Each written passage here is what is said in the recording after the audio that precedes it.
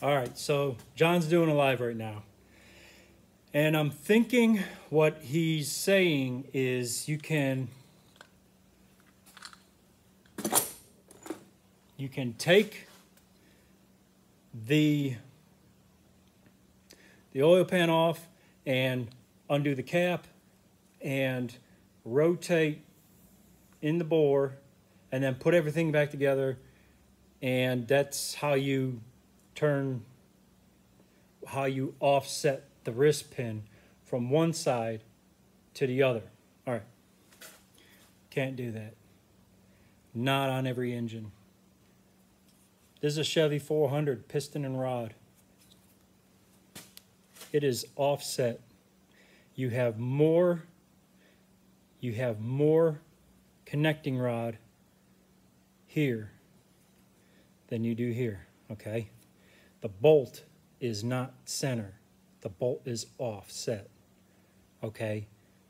This is the thrust side, okay? This is where the radius of the crank are.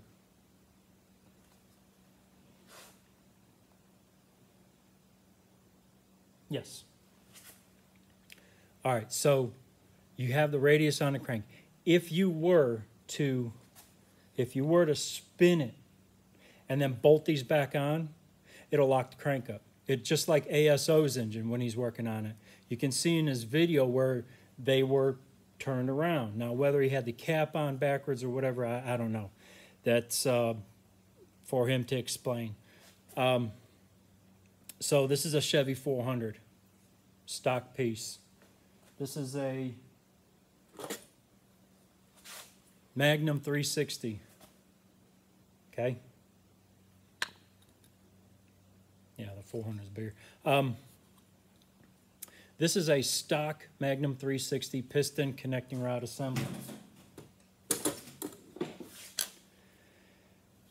The bolt is not offset. It is equal here, equal there. You could probably do it, but how are you going to grind the radius in? And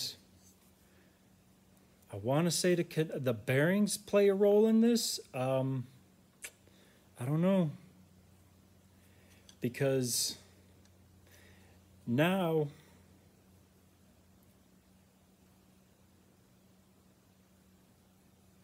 I don't know. I don't think you can do it. I really don't, because you still have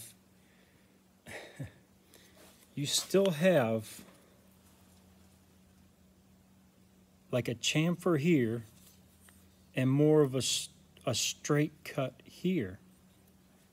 You gotta be careful. You can't just turn these in the bore. Here's a 305.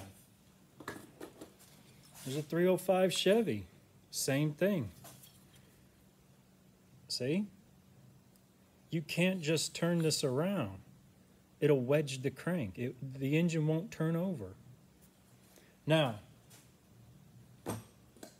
as far as offsetting the pin, yes, it changes timing. Yes, it changes piston out of the hole.